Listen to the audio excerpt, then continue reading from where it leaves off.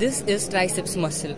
This has three heads. One is the long head of triceps and lateral head of triceps and the medial head of triceps. The long head of triceps originates from infraglenoid tubercle of the scapula, and the lateral head of this triceps gets originated from the lateral lip of the spiral groove, and the medial head gets originated below at the posterior surface of the humerus below the radial groove.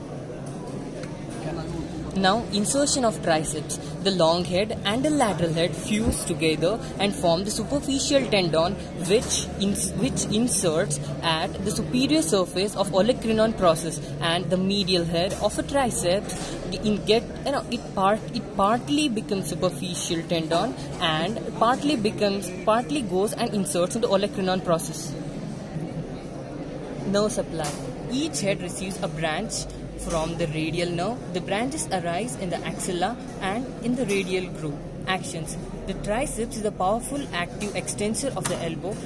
The long head causes extension and abduction of arm at a shoulder joint. It supports the head of the humerus in the abducted position of the arm.